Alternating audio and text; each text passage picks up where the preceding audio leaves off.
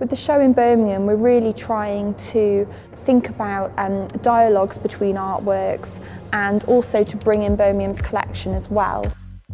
We're also doing a very ambitious gallery trail which will explore themes of sexuality, gender and identity throughout Birmingham's collection. So visitors, when they come to the gallery, they'll be able to really explore those themes in quite a lot of depth. Historically and also in the exhibition, which focuses on artworks made from 1967 onwards.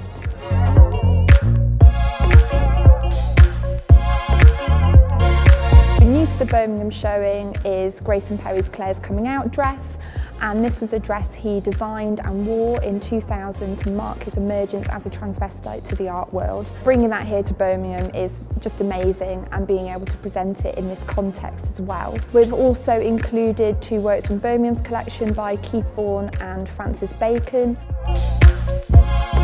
Really key to the show in Birmingham is thinking about dialogues around gender and feminism and the representation of women. We've included more works by Sarah Lucas from her self-portrait series, which are really powerful and really questioning those stereotypes around femininity, around gender expression and gender fluidity.